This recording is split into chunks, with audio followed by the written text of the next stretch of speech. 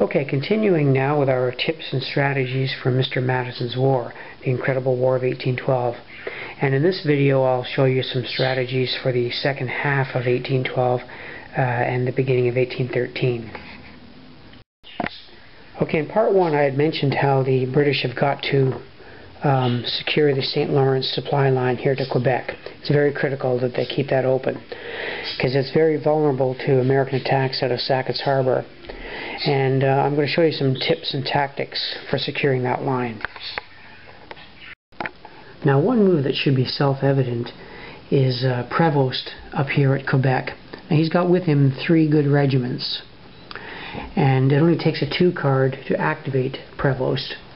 And a very simple move is to move Prevost down the St. Lawrence very early on in the game. Quebec virtually is impregnable in 1812. There's no way an American army is going to get up that far. At best, Montreal, and even then that's pushing the envelope. So by using a 2 card, Prevost can move these regiments downriver, like so, and picking up the Glengarry regiment, which is an A-class unit at Trois-Rivières at the same time. So he can go 1, 2, 3, 4, 5, 6. He can be as far as Long Sault, and he himself, since he's got 10 movement points, could actually move back 7, 8, 9 back to Montreal. But for now we'll keep him with the troops at Long Sault. Now of course that would mean that next turn he'd have to burn up another 2 card. Let's see, the British are fortunate enough to get the death of Isaac Brock, and then he can move down the St. Lawrence once again, dropping off units at the spots that can be hit by the Americans. And now your St. Lawrence line is rather secure. If you want to be really protective, you could actually drop a unit up here at Chrysler's Farm also. And again, Prevost can move back to any one of these locations. So it would take 2 cards, and the St. Lawrence River line is fairly secure then. And you may remember that in the last video I showed how it's very vulnerable to American attacks out of Sackett's Harbor, especially when Chauncey gets his fleet. Once Chauncey gets his fleet in the second half of 1812, all along Lake Ontario and the St. Lawrence River is vulnerable. Now I'm going to show a tactic or something to watch out for to start chipping away at American naval power in 1812. Now, one tactic both players should be aware of are these cards that destroy enemy naval vessels.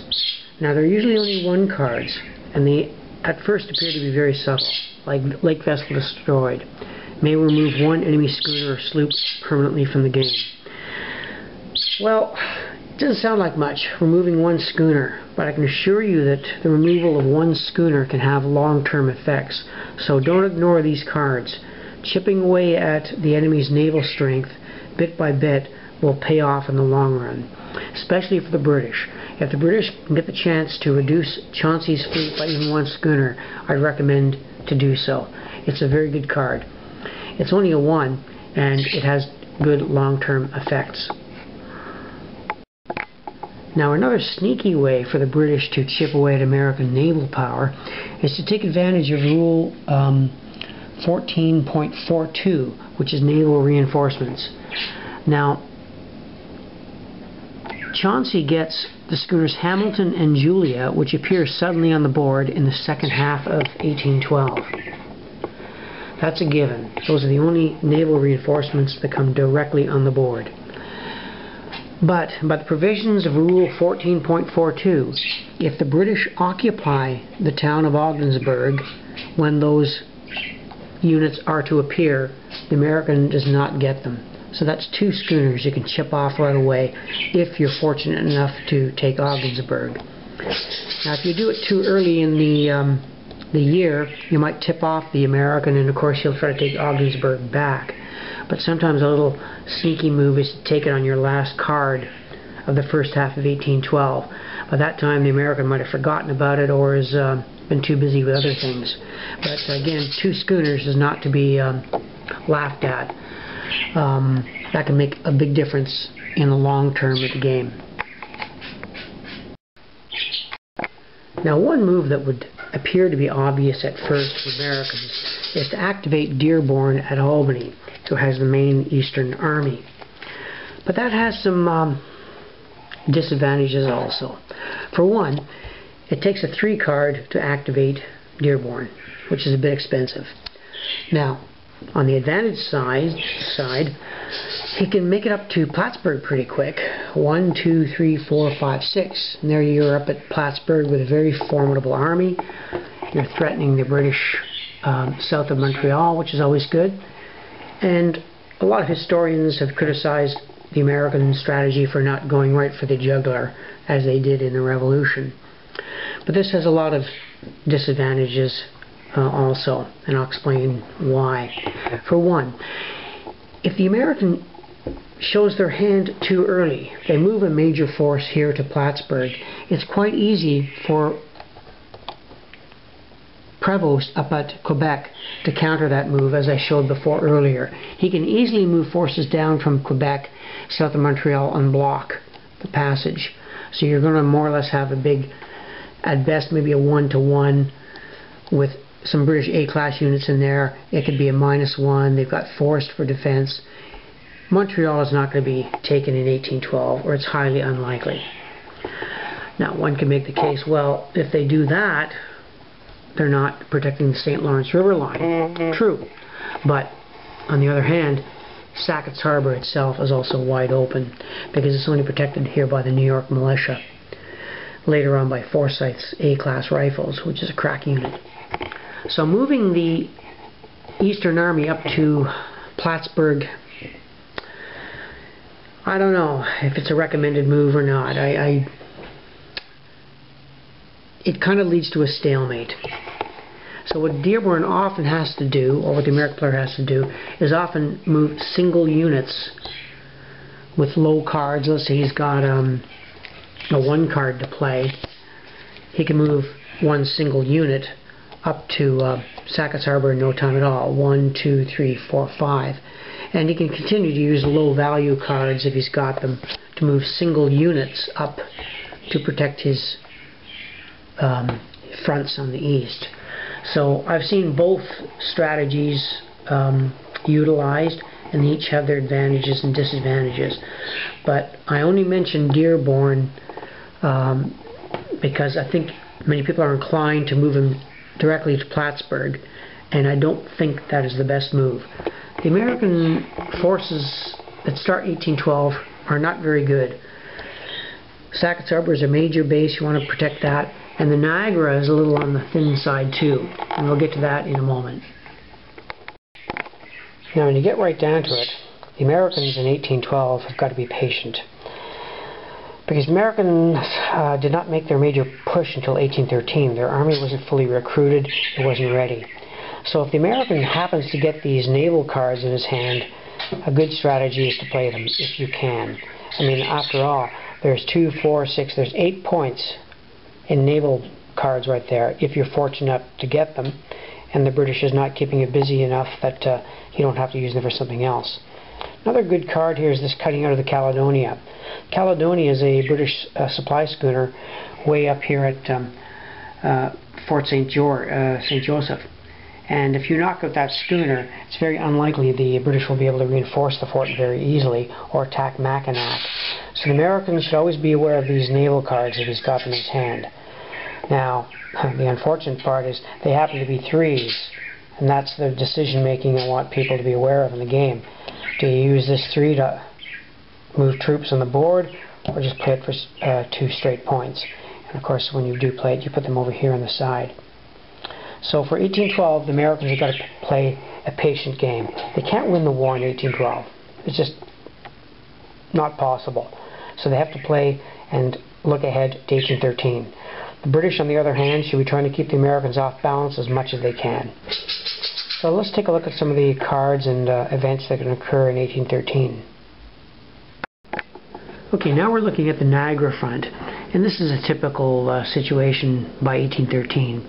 If the British haven't muffed it up, they've usually secured that line, and if the Americans haven't muffed it up, they've usually got a secure defense there too. And it's very hard for either side to successfully invade across the Niagara. Now, the British have the two forts, Fort George and Fort Erie. The Americans have the single fort, Fort Niagara. Now, the weak spot in here is actually Buffalo. Buffalo is not fortified, and it is one of the naval bases by 1813 too, as is Erie down here. So it's very hard for either side to gain decisive victory on the Niagara, as it was historically. What happened historically was, like for example, the Americans later took Fort Erie in 1814, the British retreated up here, the Americans advanced, and the British could always fall back on their supply line. And vice versa would occur too. The British, when they took Fort Niagara in 1814, found the same thing. Once you take it, the Americans fall back on their resources, and it's just kind of like trading queens almost. It's a tough nut to crack, not an easy front to crack. You practically need naval power on Lake Ontario or Lake Erie to break the deadlock. So that's typical. Now, if Brock has survived 1812, he's also one of the best British commanders with a +2. So, if the Niagara frontier gets stalemated, don't be too worried about it. That's often what happens. Not to say that the situation can't be opened up. It can, you know, by various cards, like the Lower Seacord card or the Night Attack at Stony Creek can often break a deadlock. So, not a lot of advice I can give you for 1813 on the Niagara front, except that it's a very hard front to exploit. What the Americans usually want to do is sort of come up the rear through the Detroit, Thames Valley area. They can. Now, a critical space for the British on this front, though, is Burlington. That's right here. Burlington, Upper Canada, as opposed to Burlington, Vermont. Now, Burlington is very critical because that spot practically is the supply line for all the West. The British never want to lose Burlington, so it's always a good idea to keep a unit garrisoned there. If you don't, and the Americans get naval superiority, remember they got Chauncey, it's not much of a stretch for Chauncey to use his fleet to land a unit in the British rear here. And if he does that, the British are in big trouble. For this example, Americans would be in control of Lake Ontario for 2 points. They would have landed an infantry unit here at Burlington for 2 points, total of 4, and they're also cutting off the entire British right division. So Burlington, critical spot. You don't want to lose it. And it isn't fortified, just like Buffalo is not fortified. So that's some things to watch out for on the Niagara front. Okay, a few cards to watch out for that come up in 1813 and don't exist in the 1812 deck is the Heavy Rains card. The Heavy Rains card and the Contrary Winds card are those typical screw the other guy cards, and they can do a lot of damage. They can really wreck up a guy's campaign, especially if he's moved a large army for an attack. Throw the Heavy Rains card on him, and that force is only moving one square. Same thing for a naval battle. He might sally his whole fleet to do battle with you, to destroy you. Throw the Contrary Winds card on him, and he has to stay in port. The Incendiary Action card, there's only a couple of these, I think. That's a controversial card. I had a couple of questions about it in the game. The Incendiary Action card, well, you'd only want to use this under dire circumstances, you might say. It's used to destroy enemy towns. I mean enemy as in original territory. So Buffalo is always enemy to the British. Fort Erie is always enemy to the Americans. So let's say, for example, the British were over here at Buffalo and they were comfortably getting 4 points, but they saw that they couldn't hold it. Either American forces were close by and they decided, no, we can't hold it. If they had the Incendiary Action card, they could play it and get 2 points instead of the 4. Now, what it does do, though, is destroy the town. Just flattens it, and making it no good for the Americans for winter quarters. So that's why you would do it. Instead of losing 4 points by just evacuating it, you'd at least get 2 points. So that's the reason for using the card. But doing that kind of thing can maybe enrage your opponent, and he may pull the same thing on you and if he gets Fort George or some other town. So you want to think about that card before using it. Is it better to just take 2 points now, or maybe you'd be able to get Buffalo back and get 4 points? So a little bit of a decision there. There are not too many incendiary action cards in the game, and that was intentional. It's because it just wasn't the norm in the War of 1812. In fact, the American leader who burnt the town of Newark was later court-martialed and cashiered from service. The British retaliated by burning Buffalo later, and there's a burning of Buffalo card in there, I think. Or I know, actually. Another card, a good one, is the signal error. Remember I told you about chipping away at American naval power? Well, this is a British card, and it can be used in a battle where there's at least 4 vessels per side. It's got to be a fairly large battle. But after the battle, or during the battle, you can play this card, and the American has to lose 2 more schooners, and that can be very decisive. So the signal error card is another powerful card to watch out for in 1813. Now, of course, like in most card-driven games, one of the most powerful cards in the game is the campaign card. A lot of games have this, like Washington's War and a few others. The campaign card is the only one that allows you to move 2 leaders. So it's a very powerful card, and there's several of those in the deck. Okay, I want to keep these videos short, so I'll just give some general comments for the Americans and British in 1813. Now, as I mentioned, in 1812, the Americans are going to be hard-pressed to get points. It's possible, but they've got to just kind of hold their own and wait till their power comes in. And that occurs in the winter of 1812-1813, when Harrison's army comes in here at Fort MacArthur. Generally, the Americans are going to want to push into western Upper Canada, try to isolate Fort Malden if they can, and if they can, occupy the Thames Valley and get as many points as they can. And Perry and his fleet will want to take control of Lake Erie for sure. If they can, also take control of Lake Huron. So the Americans in 1813 have got to make their big push. That's got to be the surge. They've got to take points in the west, take the lakes, be as aggressive as they can in 1813, because they've got to get ahead in points. You want that victory point track up in your favor. You know, plus 10 would be nice, but you want it up here. You really have to make your big surge in 1813, because in 1814 we know that huge British reinforcements are coming in here at Quebec, and the British will be coming back like a bull in a china shop. So that's general American strategy for 1813. Make your big push, get as many points as possible. For the British, well, that's obvious. Hold on as much as you can, deny as many American points as possible.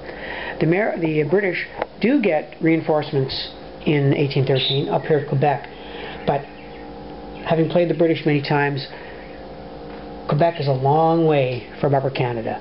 It takes a long time for those reinforcements to get to Upper Canada, Western Upper Canada.